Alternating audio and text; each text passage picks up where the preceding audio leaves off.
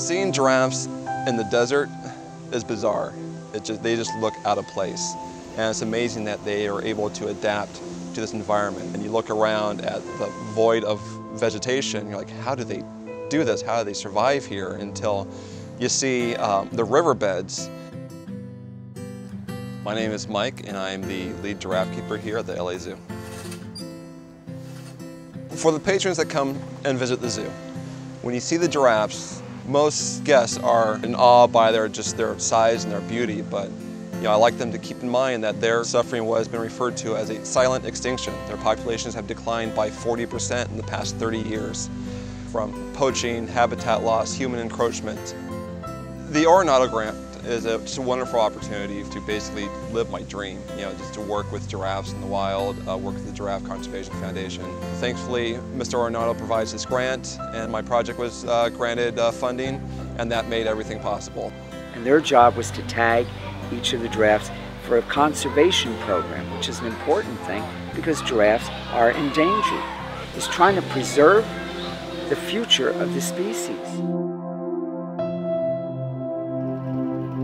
Where we were doing the research in Namibia for this project was out in the Namibia desert. It's the oldest desert in the world. On my trip, I learned basically what conservationists do hands-on working with these animals in the wild. We pretty much had 3 tasks while we were out there.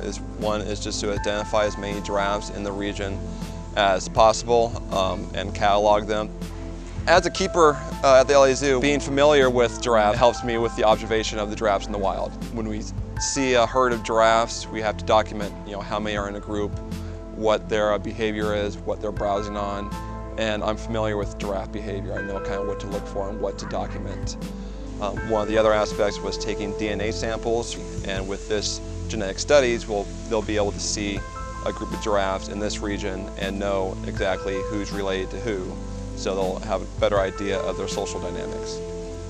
Finally, we attached GPS trackers to 7 giraffes while we're out there, which is a big task that involves sedating an animal, bringing it down, and attaching this small GPS unit to one of the ossicones, which is the horns on the giraffe's head. There was no harm done to any of the giraffes we worked on. A couple of bumps and scrapes for the researchers, but overall it was a massive success, and we were thrilled about that part. In order to protect giraffes, you need to be able to provide protection for their entire habitat. You need to know how wide their habitat is and how far animals migrate, how far they move. You may observe them being in one location for most part of the year and you think that's their entire habitat, but with the GPS coordinates, who knows, maybe we'll find out that there's 1 or 2 months out of the year where they travel far distance away from the habitat you usually find them in, and that is not protected. So that's probably the most important information when doing the research on giraffes. Being able to see these giraffes in a barren desert survive, it really gives me a new sense of awe. Not only is this population thriving, but they're growing in numbers, which is great because overall giraffe populations are declining. So I've been really inspired by receiving the Ornato grant. I mean, this trip really meant so much to me. Seeing all the hard work that the Giraffe Conservation Foundation is doing to increase knowledge really inspires me. As much as I love to keep going back to Africa and help them on the ground, there's a lot of work that I can do here, raising money for their efforts, raising knowledge, sharing information.